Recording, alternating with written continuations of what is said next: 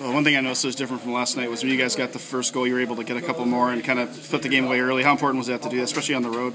Well, it was very important, especially with they had a good crowd tonight, and I thought it was a very good hockey game. And whenever you're able to put 2 or 3 on the board, it helps a lot.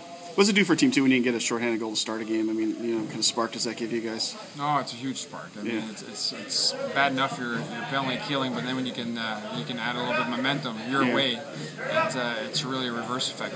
Yeah, and that player also had a big assist later in the game too, set up at I think it was your third goal, maybe I forgot which one, but what did you think of the job he did in the first period, Chad? Yeah, he played very well. I thought the whole decor played well. We broke up the puck much better than we did yesterday, and I think it helped our game.